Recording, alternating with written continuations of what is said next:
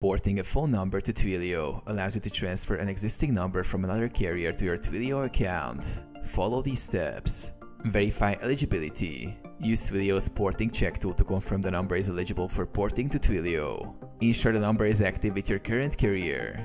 Gather required information. Collect the following details: account number and PIN from your current carrier, a recent billing statement as proof of ownership, service address associated with the number. Submit a porting request. Log into your Twilio account. Navigate to phone numbers, porting in the console. Fill out the porting request form, including the number you wish to port, your carrier details, and required documentation. Submit the form for review.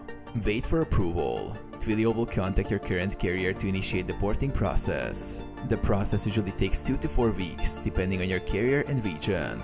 Finalize porting. Once the porting is complete, the number will appear in your Twilio account. Test the number to ensure it works for your desired Twilio applications.